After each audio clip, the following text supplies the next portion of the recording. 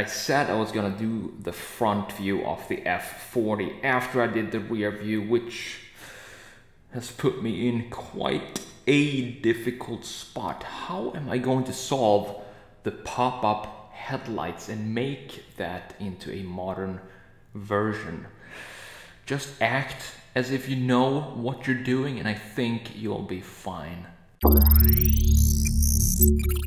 Hey and welcome back to the channel. It's TheSketchMonkey here, and I have no idea what kind of situation I have put myself in, except for that is a very challenging one, and that is, of course, how are we going to turn this 1991, 1988 maybe Ferrari F40 into a modern version of itself. It's a lot easier when you have the rear view because you don't have any features in the rear that can't be directly modernized. But here, of course, we have the pop-up headlights. So we need to do something about that, because if I remove just this piece right here, the pop-up headlights, and make this into the main light, we're gonna have a problem, because we're gonna have a big, massive surface right here, and the entire surface of the hood or the trunk it's going to be very boring, because there's not going to be a lot going on there if we just have a tiny little headlight square down there in the corner. And that's just one of all the challenges we're gonna have today.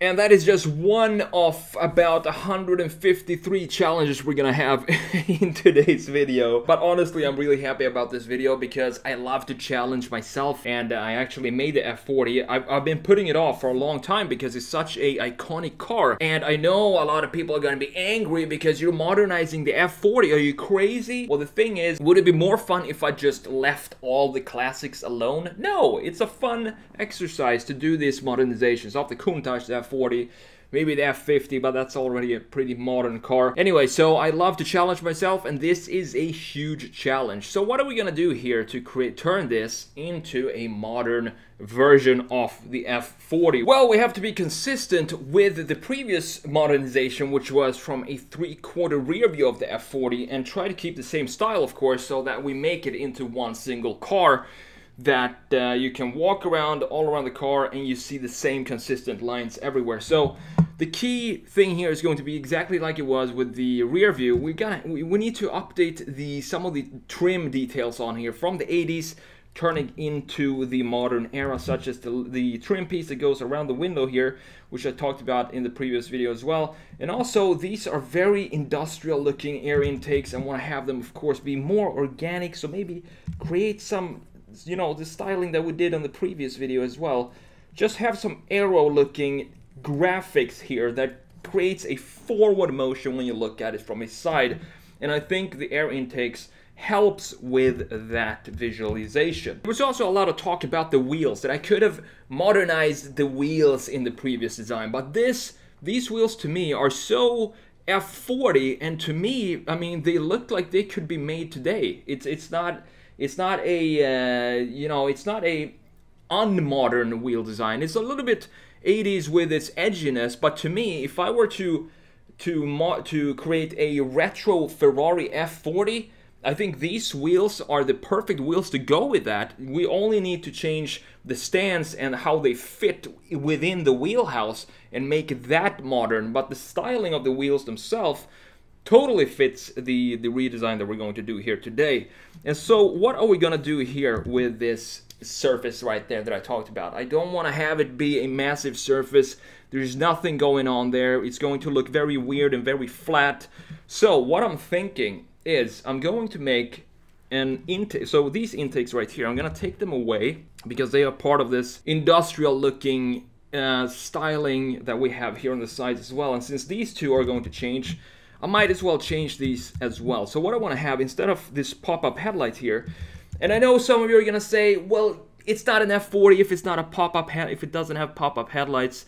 But the thing is, I mean, if this is going to be a car built today, when pop-up headlights are no longer allowed or legal, it's just not going to make a lot of sense. So we need to come up with something other than that. So what I want to do is just modify these lights down here to make them into the headlight unit of this modernization. of the F40. And on top of that, I want to have some intake, some lines that go something like this. And then we have an intake here. So these intakes right here, they become these intakes here.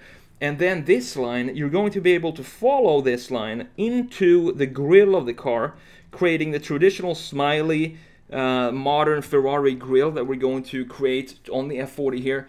But also, you're not just going to be following this line down here. It's going to continue into this, the bottom line of this intake right here, and then this is going to go up in these C-pillar right here, and then continue down there as well. So we're going to have almost like a full circle if you follow this line into the hood, into the fender, through the door cut line, and into the intake, up to the C-pillar, and into the actual side of the greenhouse. I think that is going to be a cool solution solving this problem. But you know, the only way to find out if it's actually going to work is to actually create it and to sketch it out. So what else are we going to do here? You see this bumper here, this whole thing is going to change. I'm going to have similar graphics as we have right here. I want to have something similar right here, so some triangular California style intake right here that of course plays along with the modern grille that we're going to add here. And of course we need to add something here in the bottom, because modern Ferraris or modern cars, they don't just end like this edge here. We need to have some sort of arrow down here, maybe create a cut line that goes like this, and that this line itself goes in to the rear section of the car and create some sort of rear diffuser like we did on the modernization of the rear view. Another thing I want to address is the lack of change I did for the rear spoiler. But I mean, this is an F40, and when I redesign cars, when I modernize cars, I don't want to sketch an F40 from scratch like a modern looking concept. That's not what I do on this channel. There are a bunch of fantastic looking new versions of what the F40 could look like, but I want to keep the original 80s proportions of the car. You know, the major design features of the F40, I want to keep them intact. And the wing obviously is one of the major design features of the F40, and just the way it looks and the way it comes in with the end of the car, almost like a straight line going down. So these are details that I want to keep, but overall I want it to be an homage to the original F40, more of an homage than a complete new model, if that makes sense. And with that said, let's continue here now in Photoshop, and let's take on this challenge, and let's see how this modern version of the front view of the Ferrari F40 is going to turn out. I can tell you how long I sat and just trying to think about how I would solve the front end of this F40. But the thing is, and this is a lesson I want to share with you, and it happens every single time I start a new design or start a new task of doing something. The sooner you start with the first little thing of that task, the faster you're going to get it done. I know it sounds pretty obvious to get started, but it's just sitting and thinking about things instead of taking the first steps is just going to waste a lot of time. And that's what I feel I did with F40. I had some ideas before I started this sketch, but always the easiest thing to do, or the better thing to do, is always to just start with the first couple of lines, and then you're going to notice how much everything starts to flow slowly once you just fire up and start that creative engine in your brain. And you do that only by doing. And it's just a little tip I wanted to share if you're struggling with creativity or whatever, and you feel like maybe you don't know what to sketch, but you feel like you want to sketch something, or you feel like you want to maybe write something or paint something.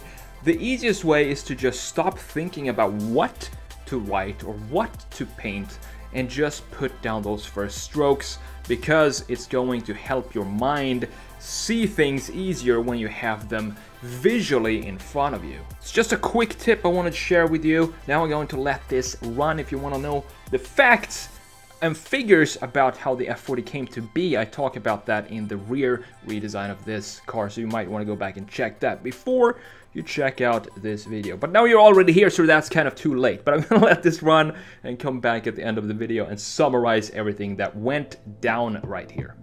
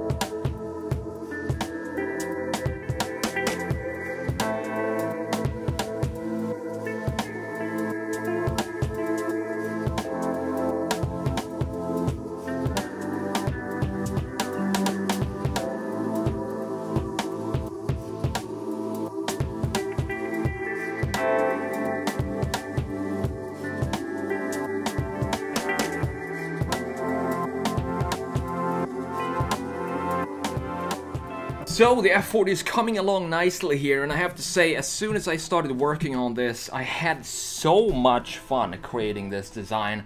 And the end result, gotta be honest, I'm really happy with the end result here of the front view of the F40. I'm more happy with the front view actually than I am with the rear view. I think this looks more...